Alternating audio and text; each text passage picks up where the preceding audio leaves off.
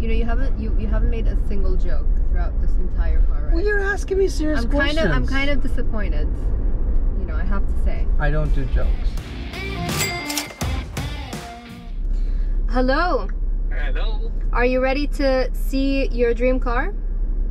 Wait, did you find the color that we were talking about? Yes, I did. I mean, it's way. Close enough. Close enough. This is crazy. You know what? I don't believe you. Okay, you know what? You better come up right now and check it out. It's a crazy car. Bit difficult to get into, isn't it? Yeah, it's like I didn't plan it. You better pull in Ellen and give me the car at the end of this. Can you imagine?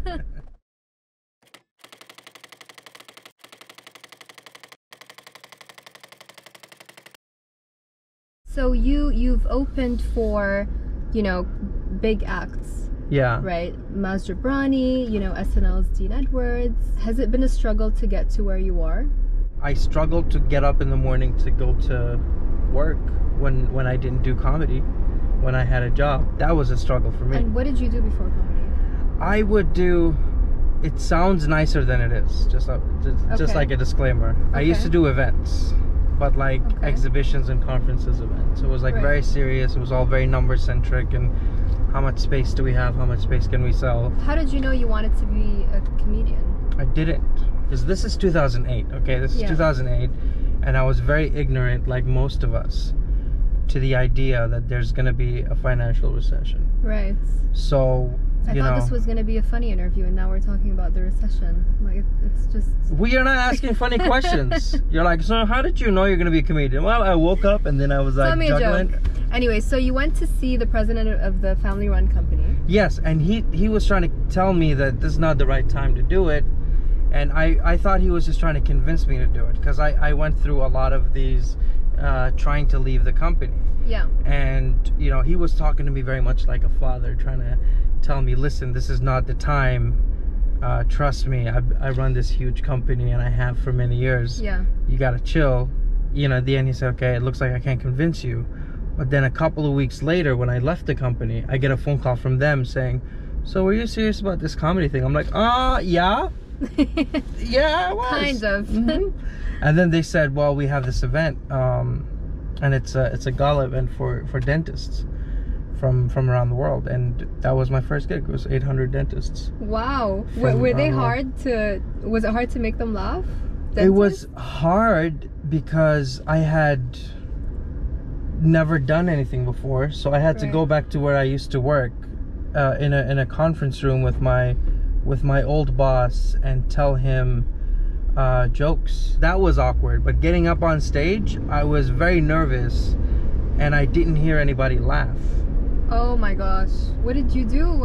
How did that feel? Like, everything about 2 inches away from me almost didn't exist. Yeah. So at the end of it, my brother, who also worked for the company, he came up to me and, you know, he said, hey, great job. And I was like, my brother's very honest. He's not mean, he's just honest. He's always gonna tell you what he's thinking. Yeah. And I'm like, why are you being nice today? You know, what's going on? And he said, no, people are laughing. What are you talking about?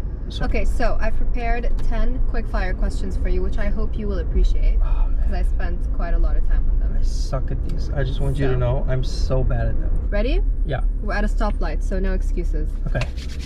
Okay. Favorite comedian? Chris Rock. Least favorite comedian? Me. Really? Dream performance?